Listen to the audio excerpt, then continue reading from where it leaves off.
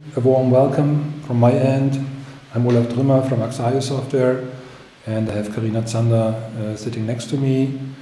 She's taking questions. You can submit by using the question feature in the webinar software. And also in the back office, we have Justine Trio, who's taking care of the webinar logistics. This presentation is about creation of PDF forms in Adobe InDesign and how MadeToTag may make your life easier when you're working on PDF forms in InDesign. Let's just explain briefly for those who have been around from the beginning of this webinar. MadeToTag is a plugin for Adobe InDesign. It's available for CS6 through CC 2015 on Mac and Windows.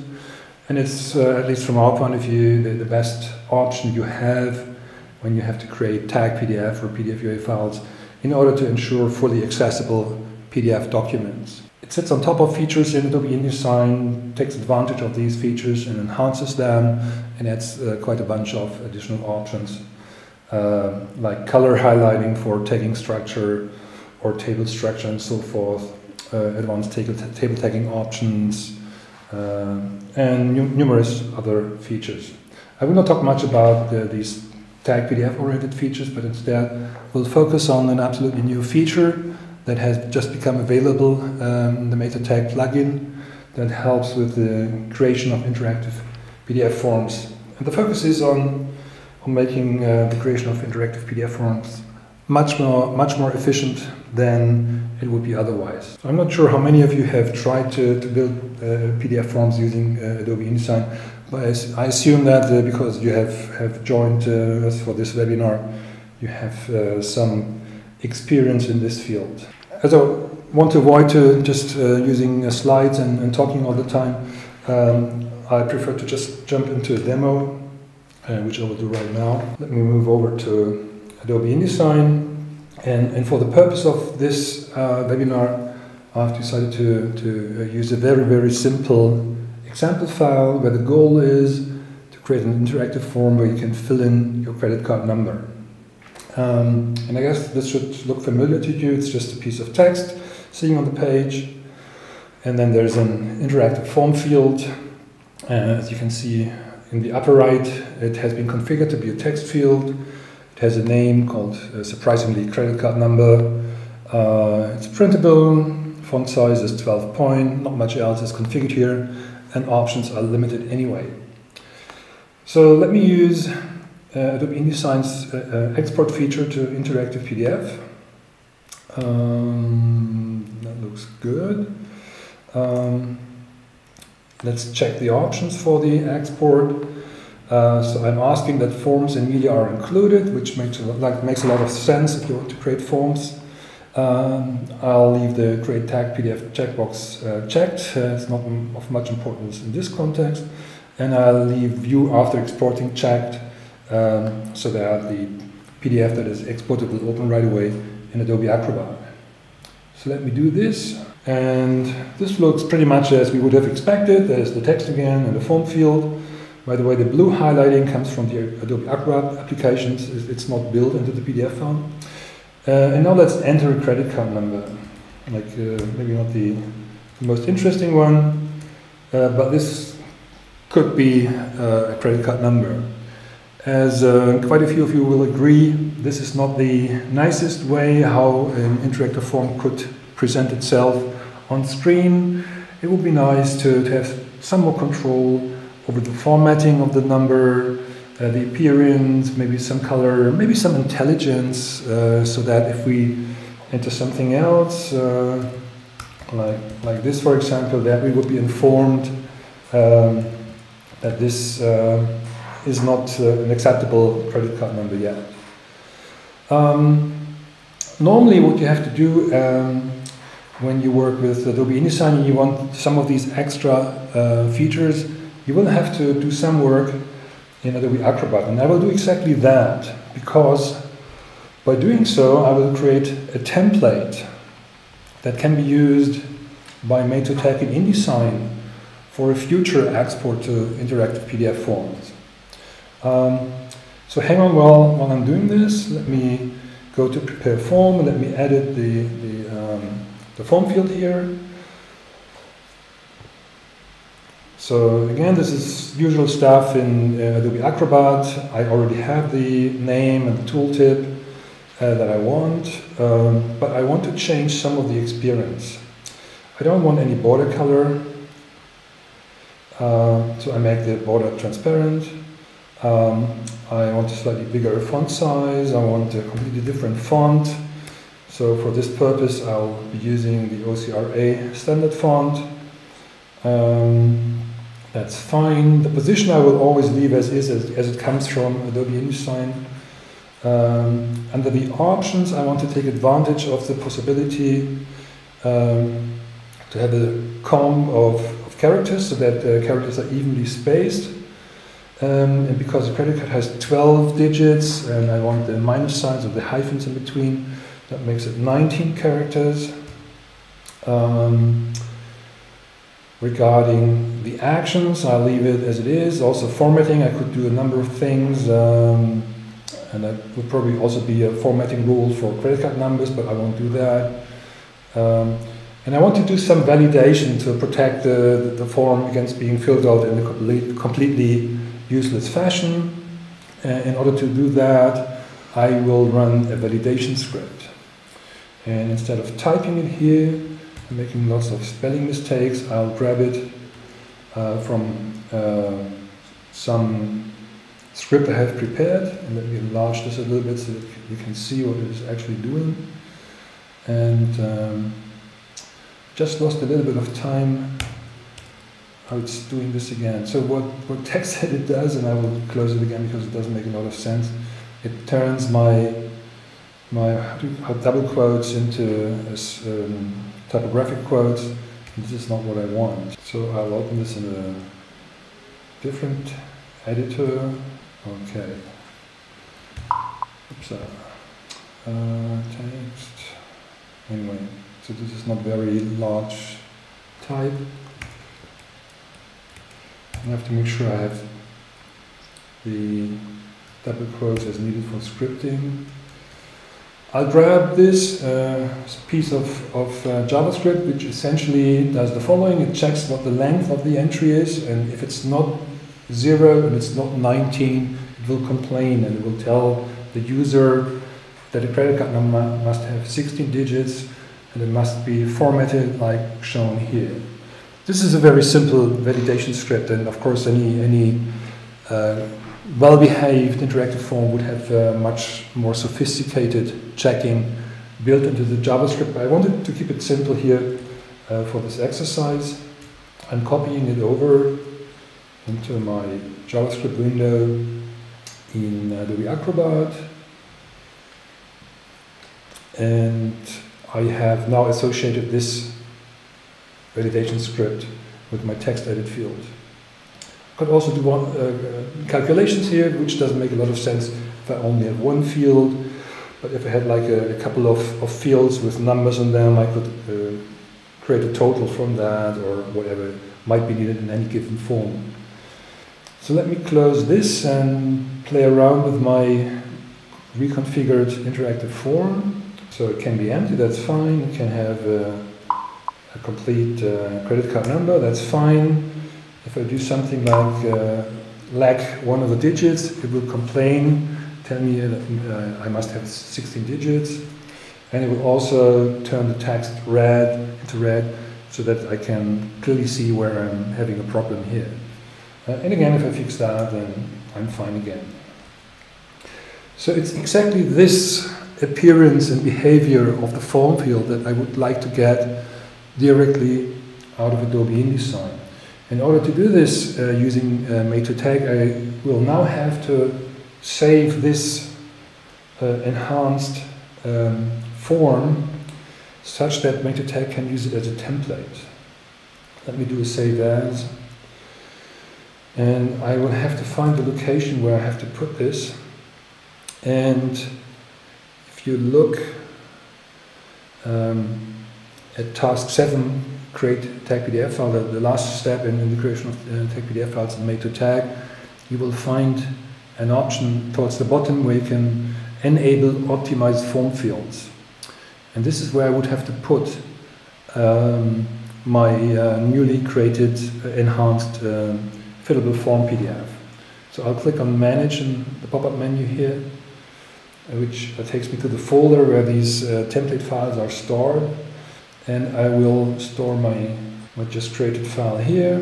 And let me call this credit card template, credit card number template. And now let's go back to Adobe InDesign. I'll have to jump out of this step and jump to it again to make the pop-up menu update. This will be improved in a future version, but that's how it works at this moment. And as you can see, I have my credit card number template here in the pop-up menu. Let me select it. And now let me do the same export of the Adobe InDesign file to PDF as I've done before, but not using plain Adobe InDesign, but using the Create PDF button in MadeToTag. So I'll click on Create PDF. I'll ask me where to store this, credit card number, webinar exercise. And here it goes. At first glance it looks exactly the same, but let's try what happens if we start entering data here. So, okay, so this looks different from the Times New Roman I was getting from the plain export out of Adobe InDesign.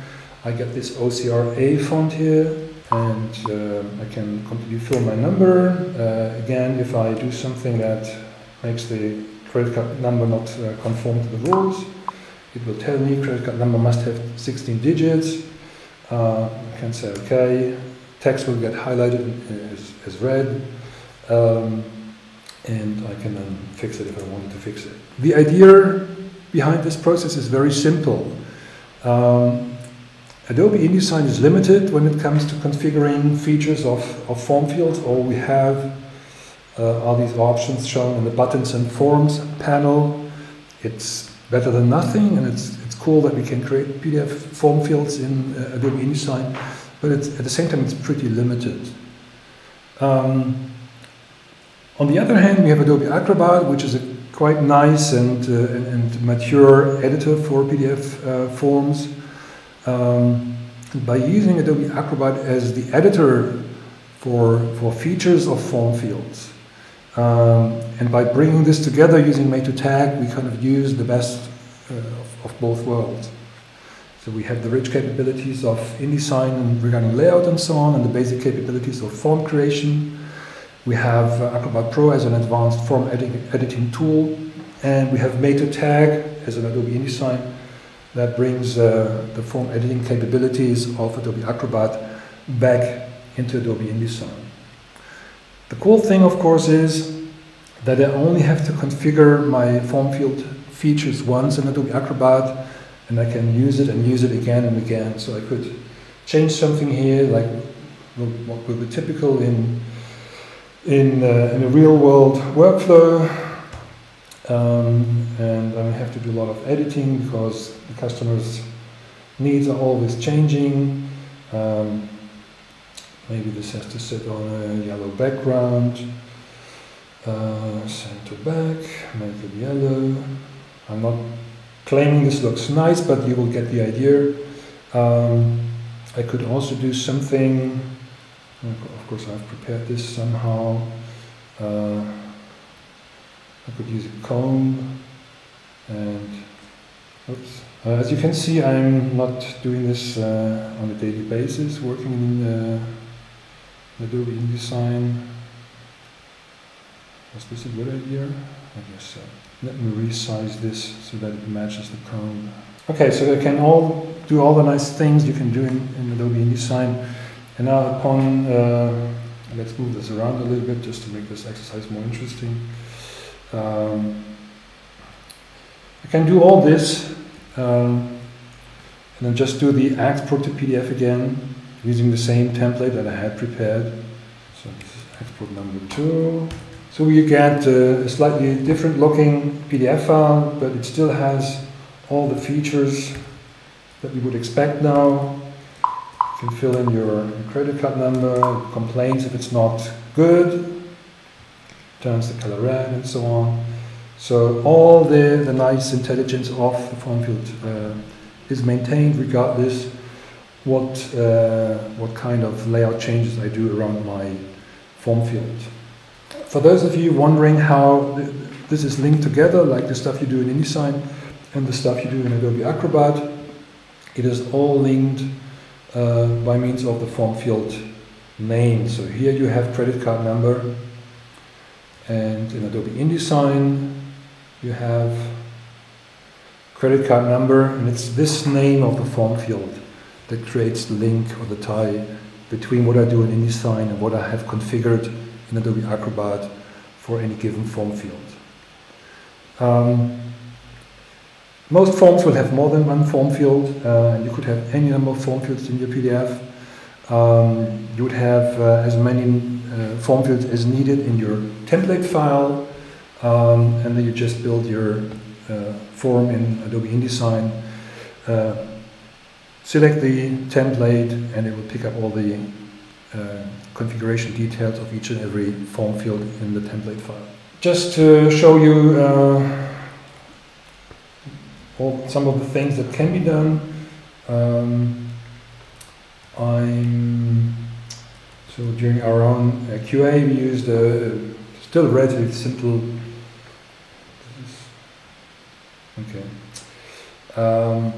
still a relatively simple PDF file that we've put together. And the stuff you can do is reflected here, like you can use buttons, and the button will do something, like in this case fill some other form field. You can style list boxes, so we're using the Euro style font for this one here. You can do calculations, like in this case it's telling me that 0 plus 0 is not or nothing. Once I start entering some different numbers here, it will add the numbers and create a total. Again, if I do something that will amount to 0 again, and again it will tell me that there's nothing or 0. This is done using the calculation feature in Adobe Acrobat form fields. And as you can see, there's different coloring of the text and so on. So, and you could also do signature fields, lots of things, radio buttons and so on. So the options are almost limitless, especially if you take JavaScript into account. Also, for those of you who care about tagging, we have done some research around. I will make this. Let's do it like this. We've done some research on nesting of frames in Adobe InDesign, and I think some of you will know that when you create a tag PDF using Adobe InDesign, anchored frames can be a problem. This is also true for form fields. As long as you only use simple anchoring, like anchoring a form field directly in a text frame or a table cell, all is nice and fine. But once you start doing this in a nested manner, for example by anchoring a form field first into a table or table cell, and then you anchor the table into a text frame, then the form field will be missing from the tagging structure in an exported tag PDF.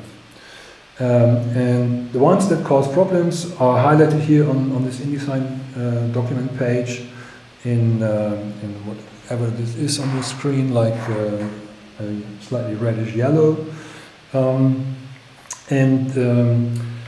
MadeToTag does take care of such nesting of anchored objects and fixes the various issues. And what this means in terms of output. So let me just show you the problem in a PDF file that would have been created just using plain Adobe InDesign. If I use, in this case, Colors PDF Toolbox to show me the tagging structure, you will find that this icon here with the word text in it is a representation of a form field in this analytical structure view. And you will find that text field 1 is there, text field 2 is there, and text field 3 is there, but then the styling is broken for these further form fields, and they will be missing from the tagging structure, or as in this case, the last case, they will be represented as a figure, which of course is completely wrong. This is different if you do the export using MadeToTag in Adobe InDesign, and just opening the same PDF if I can, yeah, and asking for the structure view again. I will find that I not only have text field 1, text field 2 as fillable form fields, text field 3, but also all of the further ones, which are now anchored in the fashion as created in Adobe InDesign. So you have something where the form field is anchored in the text frame, and then it's anchored inside a table cell. And further down you have something where text field 7 is anchored inside a table cell and a table, and then again the table is anchored inside another table. So regardless of how deep you go, MadeToTag will take care of such nested anchoring. Those of you who have tried building complex forms will probably see the value of being able to anchor form fields in a nested fashion, because it gives you more control over a precise positioning of form fields. And of course, if you're creating tag PDF files, it's important that they are represented properly in the resulting tagging structure. This is just an aside regarding form fields and tagging using MadeToTag. Now let me go back to my presentation slides. Just to recap, when you create interactive PDF forms in Adobe InDesign, you find that you have limited control over form fields. There are very few options regarding the form field appearance. You can't even pick your own font. You're limited to the default font, which is Times New Roman. You cannot add any intelligence inside Adobe InDesign to form fields, whether that's a JavaScript, some input validation rules, or anything else like that. This implies that creating advanced forms just using Adobe InDesign is virtually impossible. You will always have to do some manual post-processing in Adobe Acrobat, doing the steps I've been doing in this exercise, like limiting the number of characters to be entered into a form field, adding a JavaScript that does some validation, and so on. And it's not just that you have to do that, you have to do it again and again each time. You do a layout change in Adobe InDesign, and you have to export the PDF again, and then you start over and do the same manual post-processing again. Obviously, this is highly error-prone, so you may miss an important bit once in a while, and finding such errors is also very time-intensive and makes quality assurance very expensive. Last but not least, unfortunately, there are also a couple of bugs in Adobe InDesign. I've shown one of these regarding anchored frames, anchored fields in this case, where such fields are anchored in text frames or table cells, especially when that happens in a nested fashion. Now, using MadeToTag, life becomes somehow easier. And you can do a number of things directly from Adobe InDesign. And you have control over text formatting for form fields. You can pick the font, you can pick the color of the font, and so on. You can apply some roles on the field, like maximum number of characters. You can apply the comb feature. You have control over formatting of data, like formatting of dates, zip codes, phone numbers, and so forth. You can apply input validation. I've only shown a very simplistic example. You can get as complex as is necessary to apply the validation. So you could find out whether the check digits in the credit card number are actually okay. You can do calculations. So if your fillable form happens to be an invoice or a similar form, you could create the total of all the items on the invoice. And make the form much more useful. And also you have limitless possibilities using JavaScript. You can attach JavaScript in a number of places for the form fields, whether you're doing calculations or formatting or validation and so on. That's pretty cool. And there's a quite a number of other things that you can do. Just to make it clear again how this works, the principle behind what MadeToTag does here is that you can think of the whole process in two phases. And phase one is the setup. You create the form in Adobe InDesign, you export it to an interactive PDF in whatever fashion. You could be using InDesign for this or MadeToTag. It will be what I would call a naked PDF form, so it's just the default appearance. It doesn't have any of the nice stuff yet.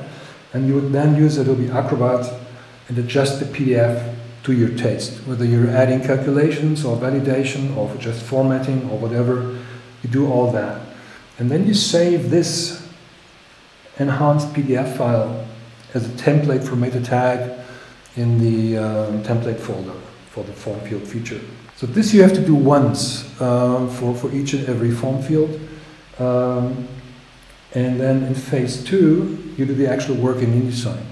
And typically, a layout undergoes many changes. So you do your work in InDesign. Each time you're done with a version, you export to PDF. Now using MadeToTag, this will not work without MadeToTag.